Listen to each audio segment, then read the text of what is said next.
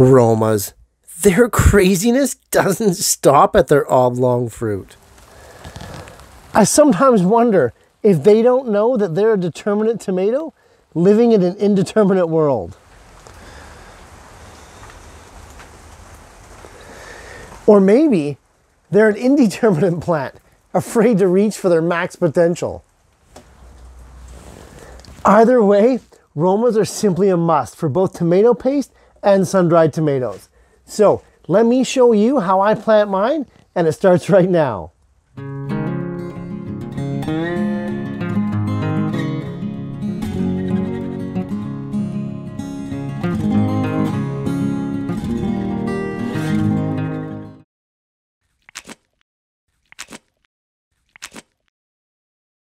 Romas are classified as a determinate tomato plant, but trust me, they need support.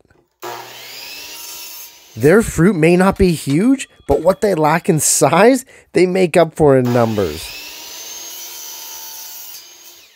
The ideal stake size is a 2x2 fir or pine, roughly 4 feet long.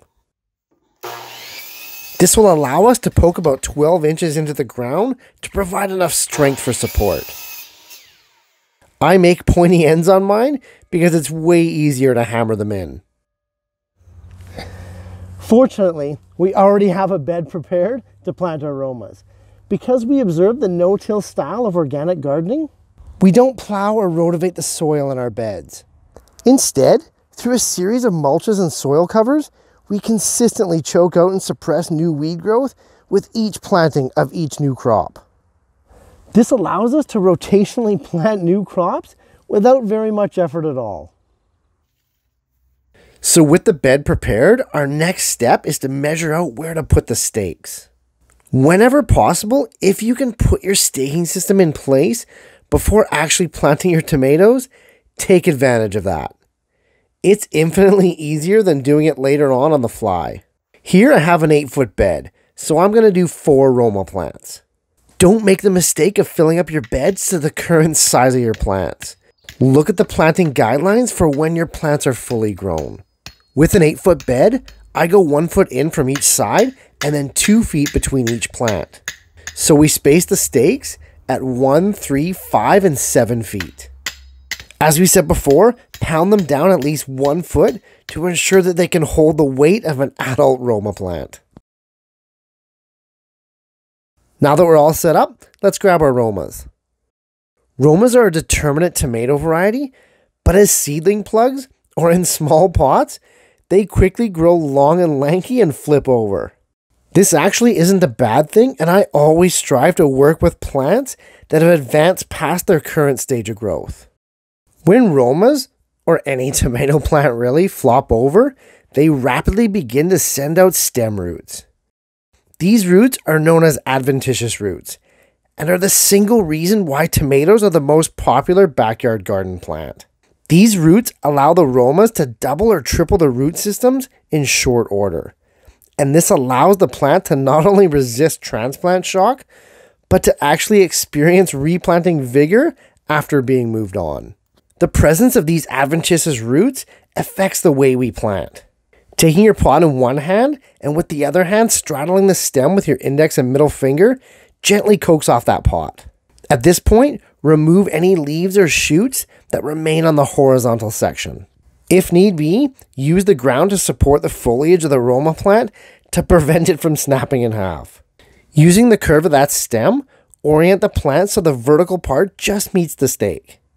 This particular Roma plant is a picture-perfect example of how I want them to look when I move them onto my raised beds. Depending on the size of your Roma plant, tie off 1 or 2 sections of the stem to that stake. Go ahead and do the rest of the Romas in the same manner. If it's a particularly hot day, simply wet the newspaper or row cover below, and maybe cover those root balls with wet paper towel or something similar.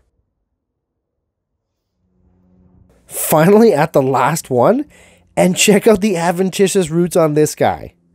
Unbelievable. There's more roots on this plant's stem than there is underground.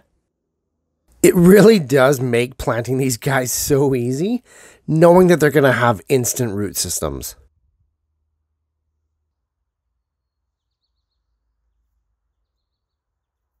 The beds look sparse and insignificant now, but tomatoes are the one plant that give user satisfaction in mere weeks.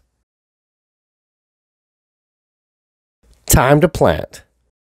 Employing this method of no-till, no-dig gardening means that planting is beyond easy. Grabbing your favorite potting mix, simply bury the root ball as well as any portion of the stem that's horizontal. With a healthy dose of that mix, planting out these Romas takes mere seconds. Any decent organic potting mix will do, but I'll throw a link in the description below for you DIY types to my ultimate potting container mix that you can make right at home. Don't skimp on covering these plants up.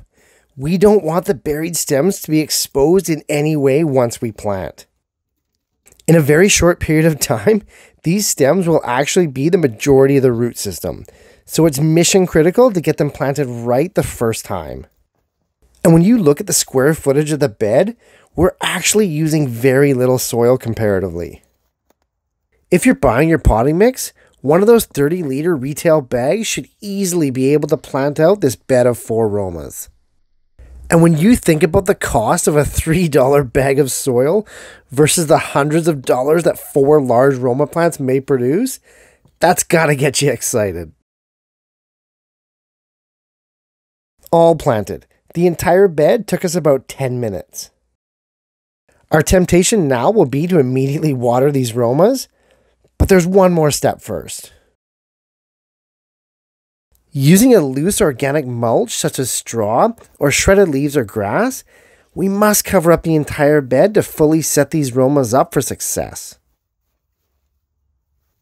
Lay the mulch on thick, at least 2 inches. It makes no sense to skimp here. Mulching serves 3 main purposes for our tomato plants. It'll suppress and prevent new weeds from coming up. It'll also moderate extreme temperatures, which plants do not like. And lastly, and most importantly, it'll mitigate moisture loss, allowing us to water less and avoid common tomato problems. More on that later.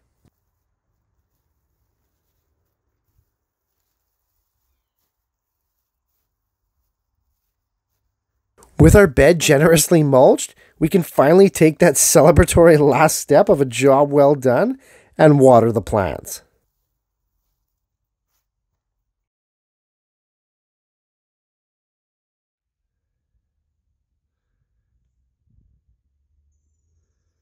Water every inch of the bed and mulch, giving it the soaking of a lifetime. With an 8-foot bed like this, I'll overhead water with at least 30 liters, or 8 gallons of water. With tomatoes, and especially Romas, I really like them to be watered deeply less often than superficially watered every day. That does more harm than good, and I'll explain why.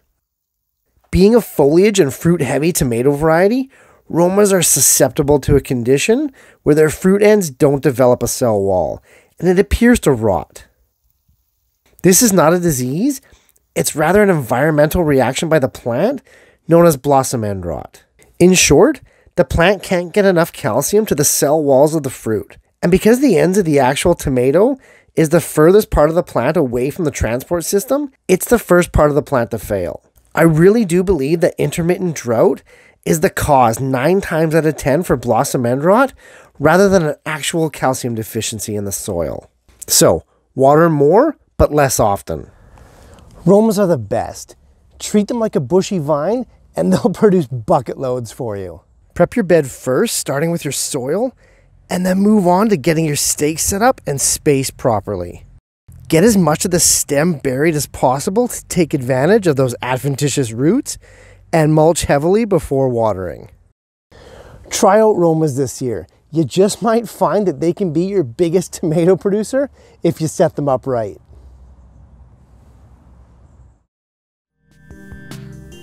Hey, thanks for watching, guys.